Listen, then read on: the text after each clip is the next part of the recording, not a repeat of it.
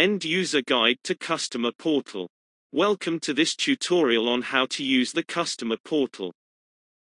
This guide will assume you have been given full permissions by your contractor on the Customer Portal. The dashboard, as shown here, covers KPI metrics data for jobs you have given your contractor. If you are a RefCom member, you can search and view your logbooks and leak checks, as well as being able to export this data to Excel. Under the Customer tab, you can view your customer details, notes and the forms logbook, held by your contractor. By selecting the Add Site button, you can add a site for your contractor, as indicated here. Under the Sites tab, you can view a list of all the sites your contractor works on for you. You can open a site's details, as indicated here.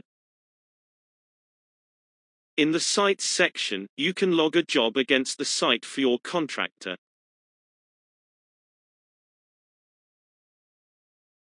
Select the Log Job option, and complete the necessary details.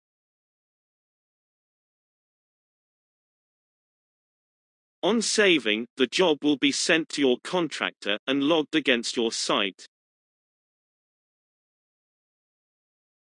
The Invoices section allows you to see all of your invoices raised by your contractor. The Quotes section allows you to view any quotes from your contractor, as well as allowing you to approve them. Select the quote you wish to approve and complete the information requested, as shown. The Jobs section allows you to search for any job open or completed. The Logbook section allows you to download or view any forms completed by the contractor's engineers, for example call slips.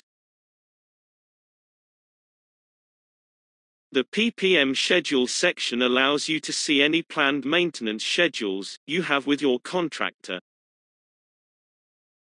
Select the planned maintenance contract you wish to view, then the schedule will show, as indicated here.